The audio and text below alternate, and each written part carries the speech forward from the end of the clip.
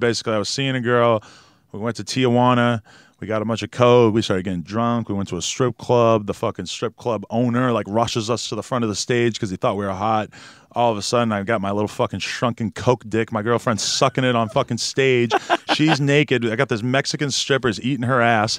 And like somehow in this whole process, my fucking phone falls out of my pocket. And so when I realize I'm so mad, and I'm just like, I fucking dump out all the rest of the coke in my hand, hoover that shit up.